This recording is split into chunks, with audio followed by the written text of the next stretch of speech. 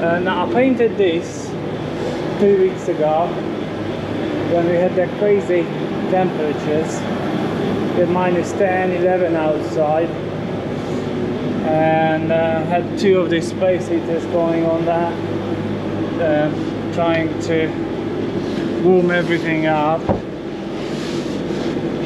And I kind of took a gamble here. I took a gamble with that really, and I painted it, and some of the bits came out actually extremely well. I mean,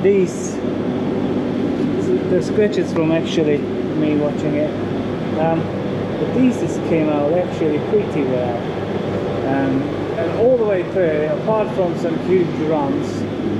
There was a big one here, I don't know if you can see it, and there was multiple around here. Clive rubbed it down.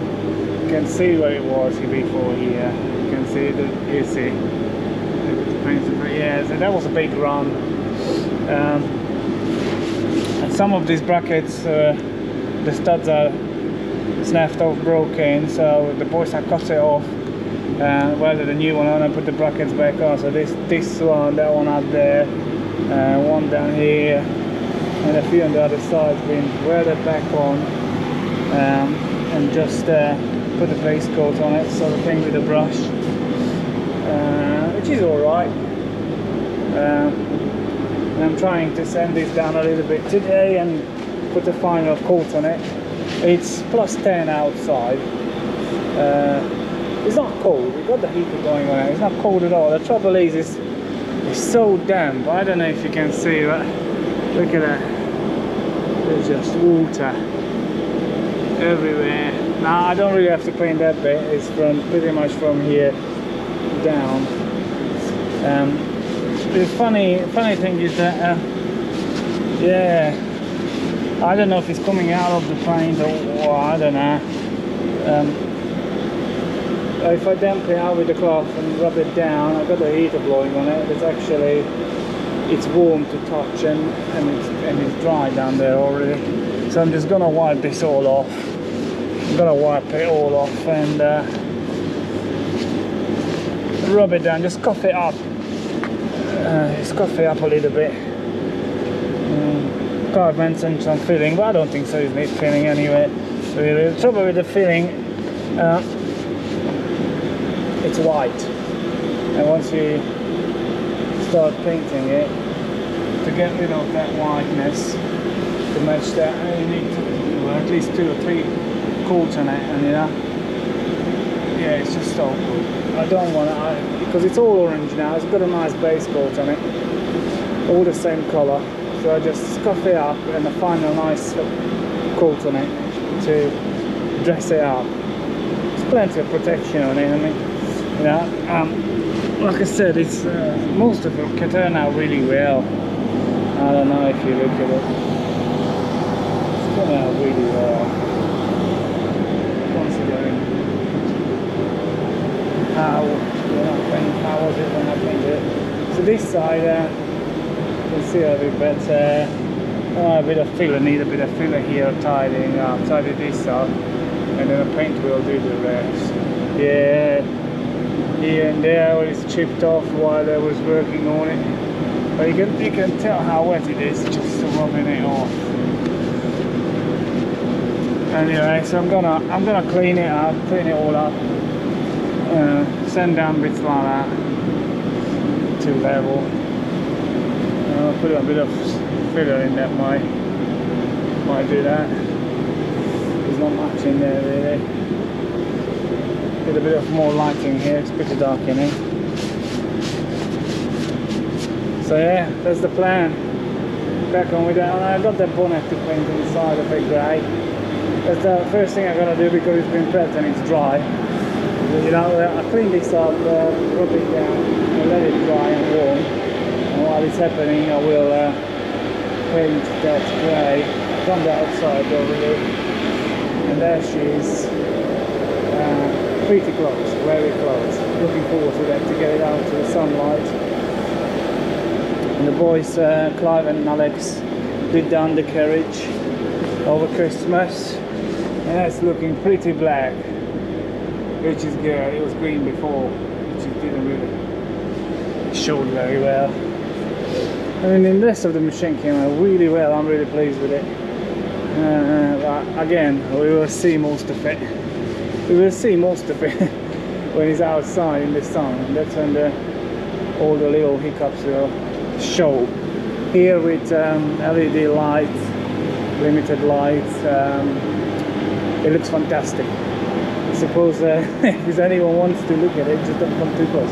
I'm just joking. It does look good, really good. I'm pleased with it. I'm pleased with it. I think there's a team effort. We're gonna reach over there, I think. All right, let's get to work.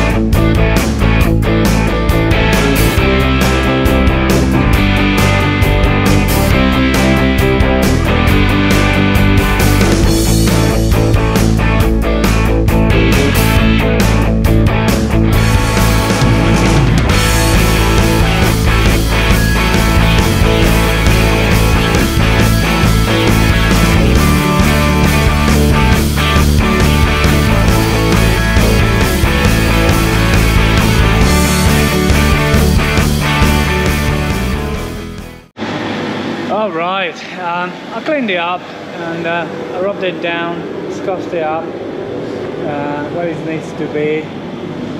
All the runs that are gone. It's all nice and smooth. Both sides. Still so it's a 2-to-1 ratio.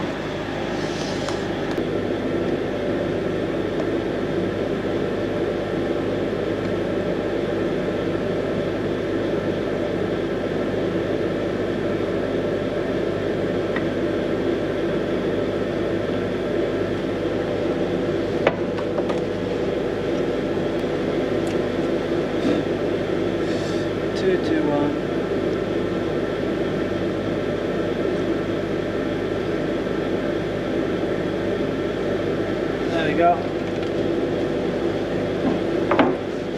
Splash of thinner.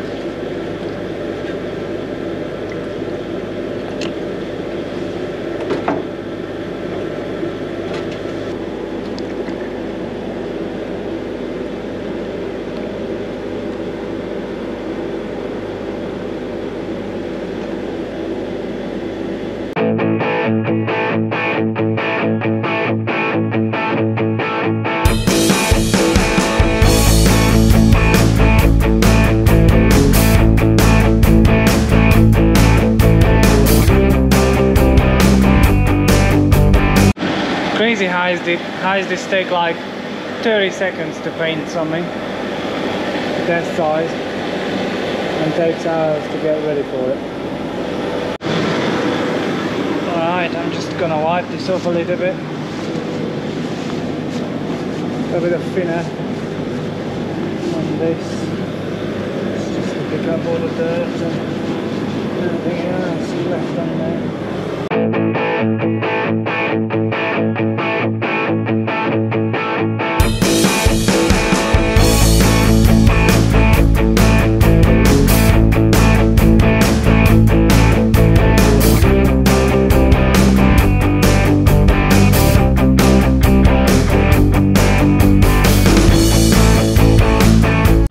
So, Rob is here helping us.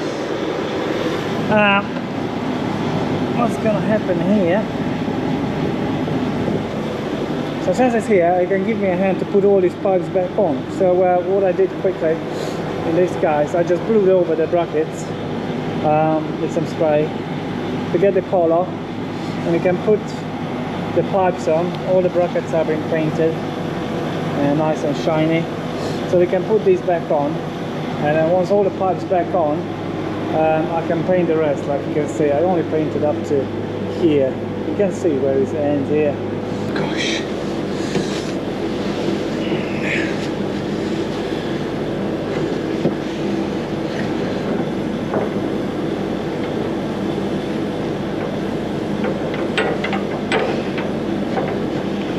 Up tight against these brackets here.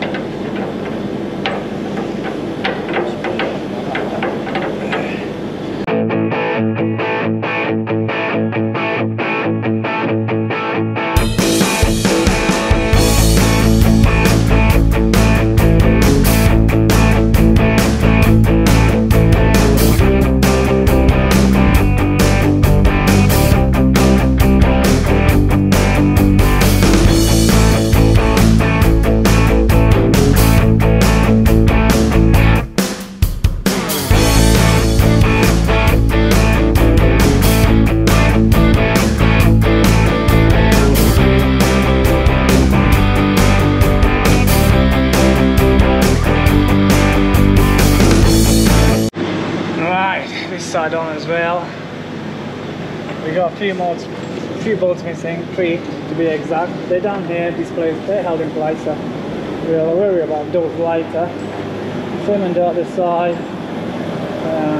We got all the bolts for this side. They're all down there. And you can see what I mean about the painting. Now behind the hoses is all painted and it looks good, and I just blow the rest in once we're all done.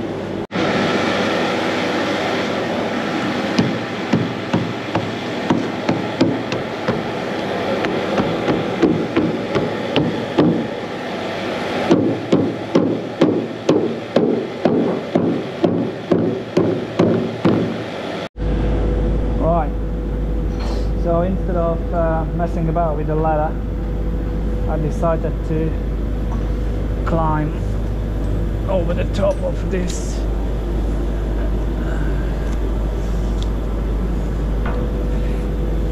and just sit in there, and Rob can pass me the bits I need.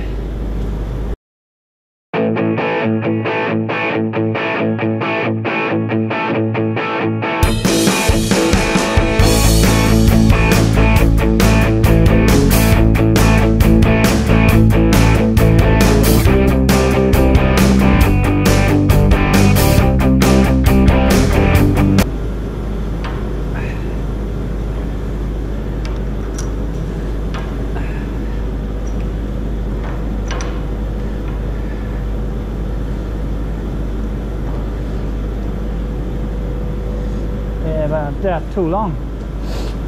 They're gonna be too long, aren't they?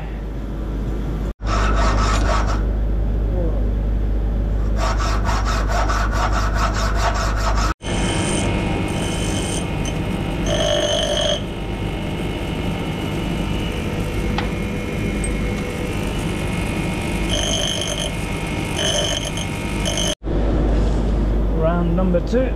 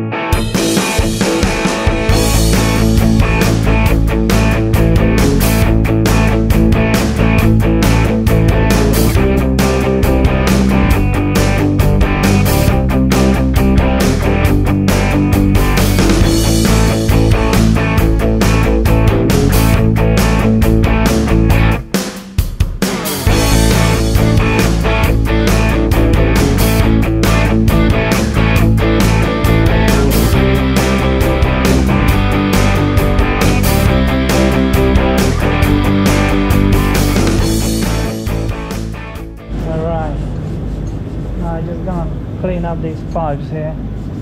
They've been painted before, but they've been dragged around here and there everywhere. So I just rub it down a touch, get the dirt off of it, and put the final coat on this.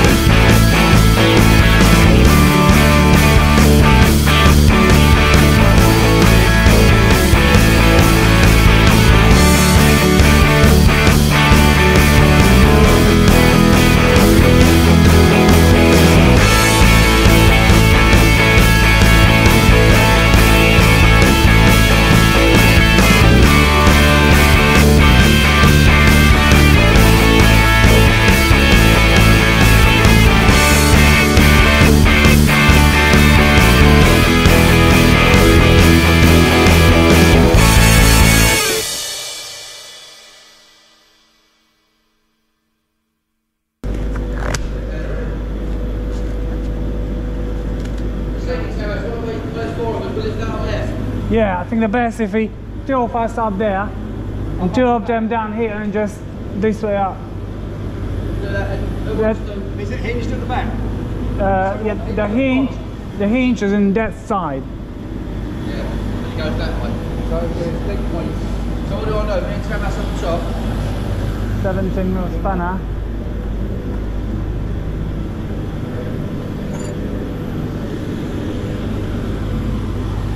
You got clean boots.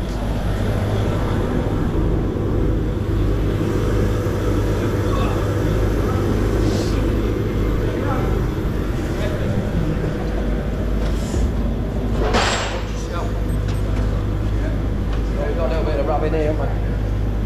Got a bit of orange on it.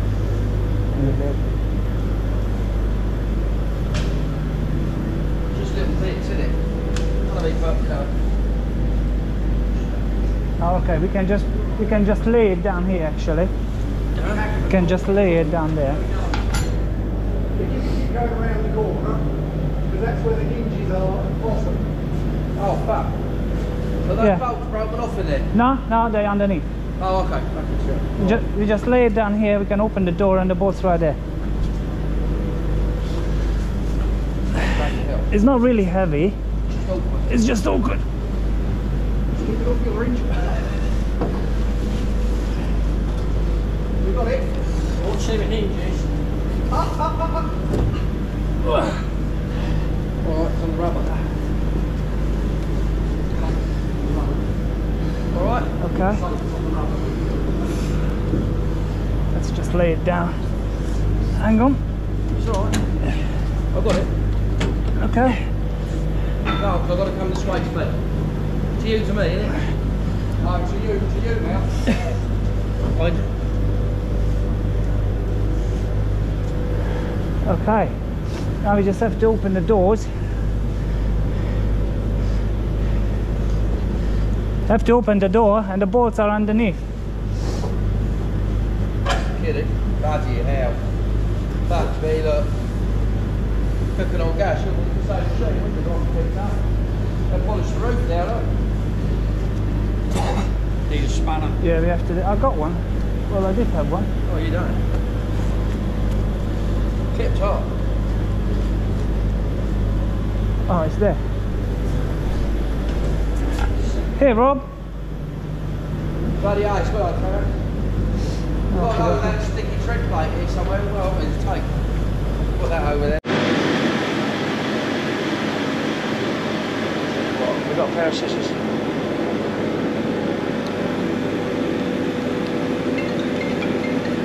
Why do I always ring at the best time?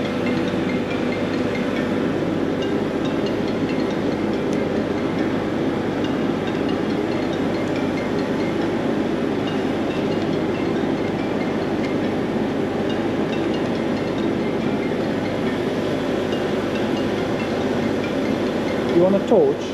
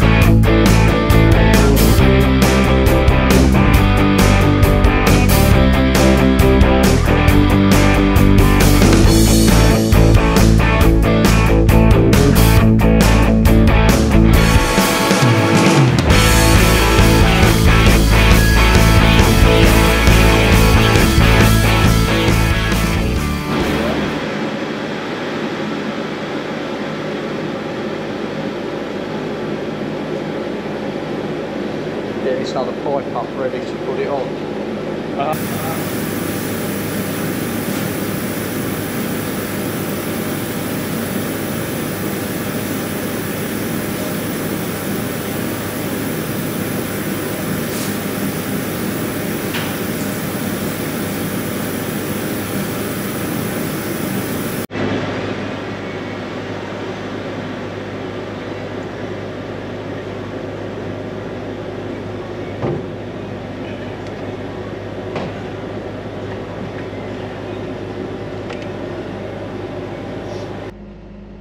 Ready?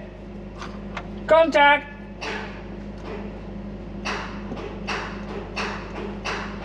Right, let's start again. Yeah.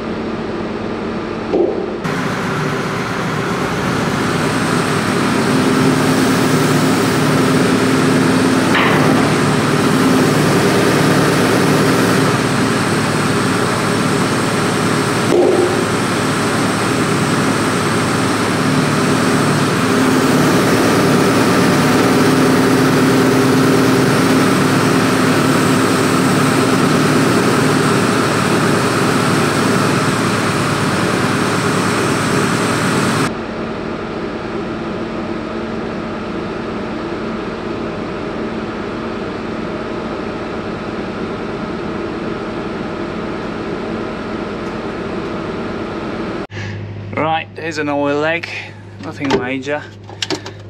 One of the quick coupling, there's one on the bottom for the hydraulic oil cooler. There's one in the top here which is leaking. Up there, that one. Is it a spanner job? I'm not quite sure. I'm afraid we have to pull it off and have a look what's up. There's not much of a pressure there. It should be just it's a low pressure, isn't it? Yeah, going in the cooler, yeah. Yeah. Normally return. Yeah, it's low pressure. So yeah, we'll have a look what it is. We got an issue here with the seal for the hydraulic oil cooler, which has been apart. I took the hot coolers out, all of it, everything, and I did put it back together correctly, I'm pretty sure, but for some reason it doesn't seal properly. The thing is, they're pretty simple. You can't put them back wrong, if you know what I mean. If you know what I mean.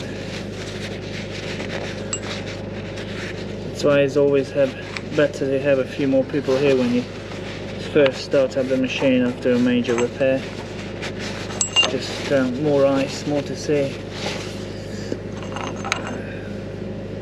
Alright, I'm gonna pull out that seal. A bit of oil will come out of that, but you can't help it.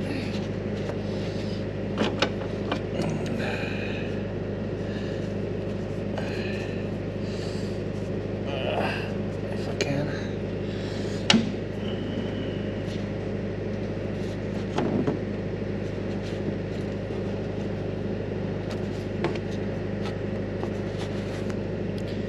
There we go.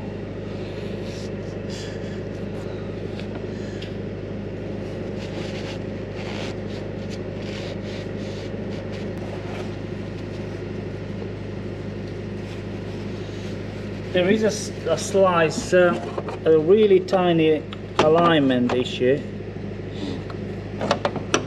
That could go that way a little bit.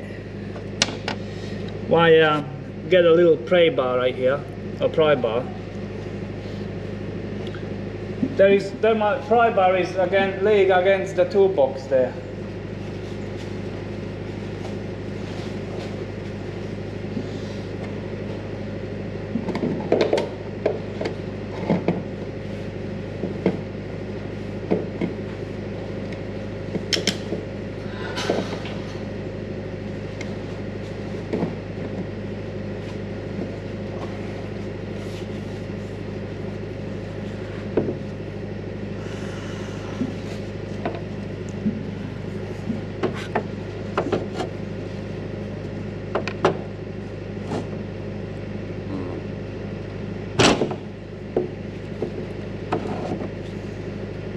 Like that, you see? Yeah. I don't know if it makes a difference or not. When we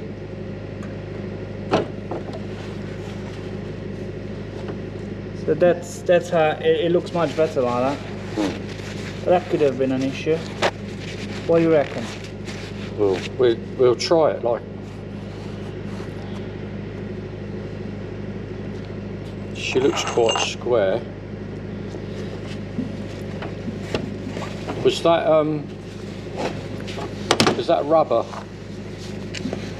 Is that the seal? I'm pretty sure it is. Split.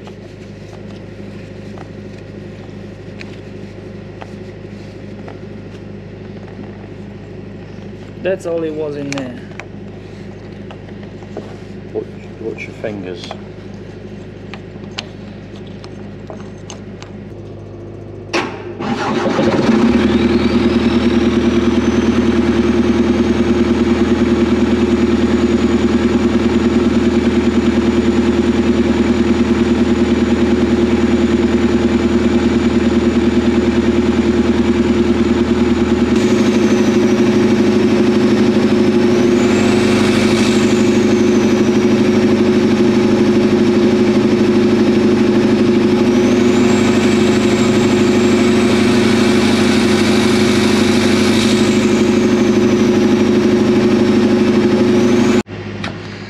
Unfortunately, I got a little pinhole in the radiator here.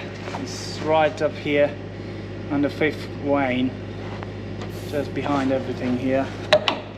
So I end up taking this off.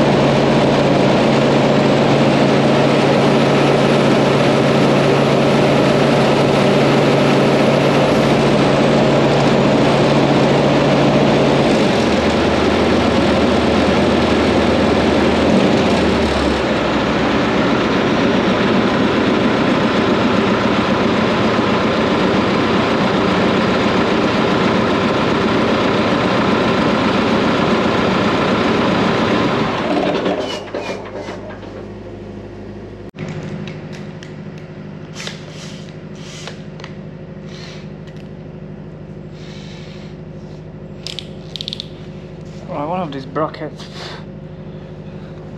studs broke in. I'm gonna drill it out. It's all something to stand on. No.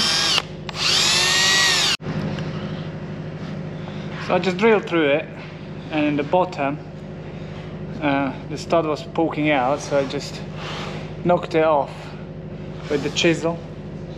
Now it's not against the boom, so there's a bit less tension on it. Now I just try to get a easy out in it and trying to knock it out. Shouldn't be too bad.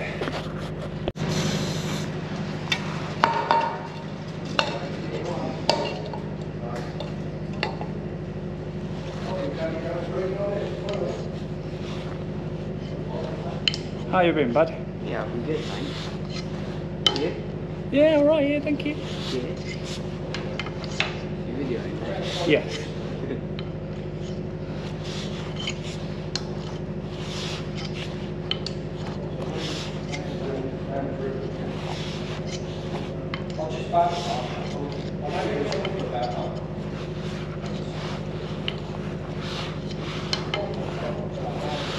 Oh, Wayne. I need your opinion.